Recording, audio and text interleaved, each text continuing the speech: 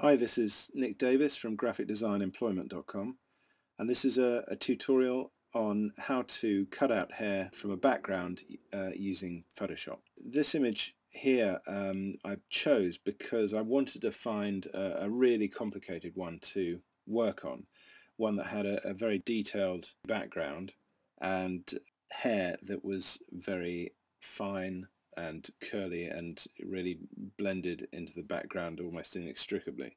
And this was one of the ones that I found. And now this tutorial is going to start off with this and end up with something like this. So if this is the sort of thing that you want to know how to do, then this will hopefully cover it. Now every image, certainly every hair cutout image that you work on has different attributes, and so not every step in this tutorial will work for every image. It is very much a case of trial and error. This image is going to focus on using a combination of color replace, blending mode options, and a bit of cleaning up channels to achieve the finished result. But different images require different approaches, and this is why I've done 3 or 4 tutorials. Each one approaches the subject quite differently. This one does a lot of work with the layers, another one with channels, another one I use the fluid mask plugin for. Hopefully you will find something from one of these tutorials that will help you with your particular image. So as I said, every image has elements working against you, and generally there's at least one element that works in your favor. Now this image has several things working against me, not least of which are the steps over here on the left, and they've got this sort of strip of white that juts in to the hair, and you can really see it cutting into the background there. And also the railings, vertical railings over on the right hand side. That's one problem. The second problem is obviously the hair itself is very fine and frizzy, and it's going to be very difficult to extract. However, the good news is there is one thing that is working strongly in our favor, and that is the hair color itself, and that is what we're going to focus on.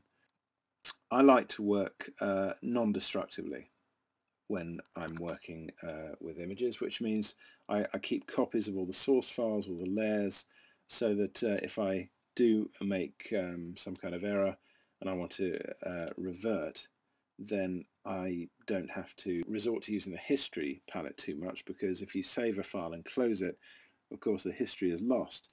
So it's better to make sure that you keep copies of all the layers in progress to work non-destructively. So what we're going to do throughout this tutorial is make a number of copies of the background layer.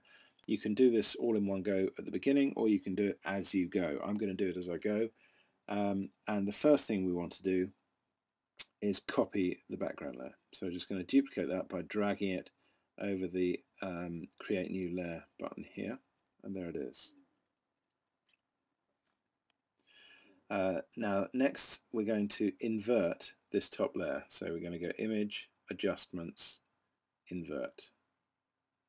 Next, from the blending drop down menu here, I'm going to select Color so that it turns back into a positive, and the blue is really starting to show through now.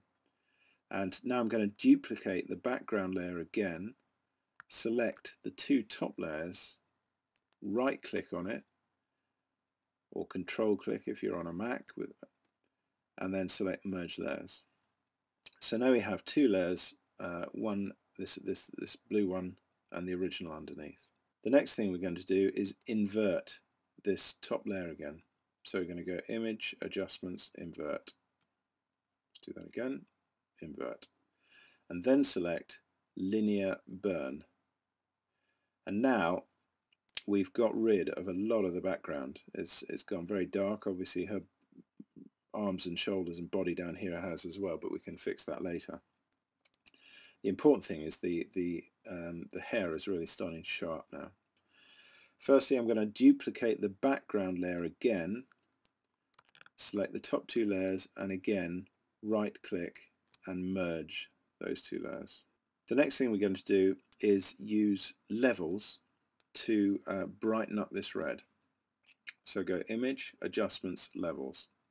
Now, assuming you're working in RGB color mode, and we are, to make sure you are, select Image Mode, RGB Color.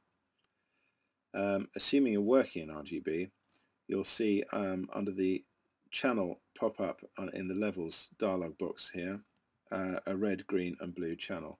And these correspond to the red, green and blue channels in your Channels palette. There.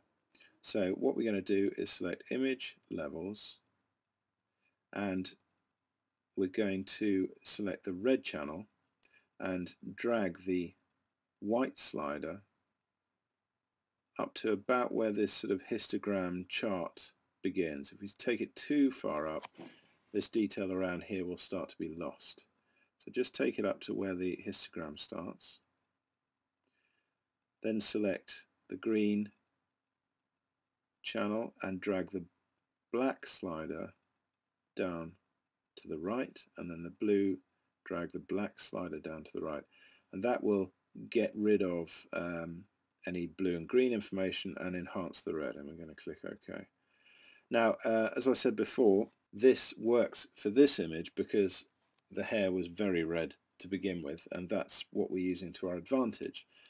But every image is different, every hair color is going to be slightly different, so it's a matter of trial and error. Just do what works for the image in question. We're going to use Replace Color to start to turn this red into white, or a very much lighter hue. So to do that, we're going to go Image, Adjustments, Replace Color. And we end up with this dialog box. We're going to click on an area of bright red right here in the middle and take the fuzziness slider all the way up. We're going to take the saturation down and the lightness all the way up. And now you can really start to see that we are getting close to an almost monochromatic channel that we're going to be able to work with. So let's click OK. So the next thing we're going to do is select all and copy the selection with this top layer selected. And then I'm going to hide that layer, go to the Channels palette, click Create New Channel, and it'll create one called Alpha 1, and then paste the selection into it. Now it goes, turns into a completely mono image because it's a single channel plate, and this is what we're now going to work on. So we want to deselect and now start work on this. So the first thing I'm going to do is block out the areas of white and black. So everything we want to keep is going to be white, and everything we want to get rid of is going to be black.